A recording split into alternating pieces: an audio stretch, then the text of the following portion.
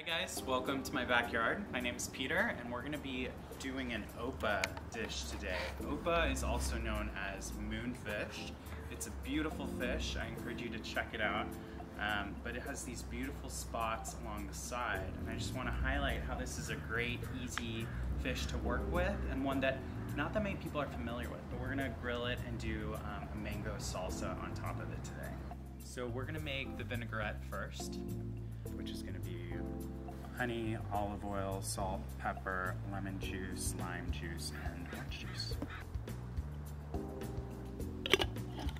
So you can put the lid on and then just give it a quick shake. You really gotta shake it though, because of the honey. Now we're gonna move on to the fish. And the first thing we're gonna do is we're gonna coat it with olive oil and then also season it with some salt and pepper. So now we're gonna move the fillets onto the grill. When possible, look for Opah that's caught by US fishermen. So the Opah that's caught in California or Hawaii is really typical where it's from. We really want to support our US fishermen that have better practices, and this is a great species to branch out and try if you've never had it before. We're gonna need some mangoes, red onion, red bell pepper, cilantro, and avocado. So we're gonna take our vinaigrette and we're gonna add it on top of the mango salsa. So it's looking pretty good. We're gonna leave it on a little bit longer, but you can start to see the edges are starting to get more opaque, and that's what we wanna look for.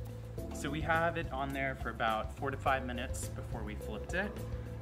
Now we're only gonna leave it on for about 2 minutes because it's cooking pretty high heat at this point, and I don't want it to overcook. If it overcooks, it's gonna get really dry, and so we wanna avoid that. Now that we have our beautiful Opah fillet, we're just gonna top it off with that mango salsa garnish.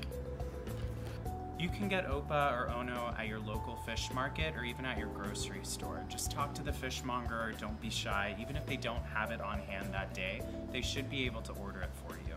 And businesses can get Opah anytime by contacting Lusamerica Foods. Give us a call and we'd be happy to help you out.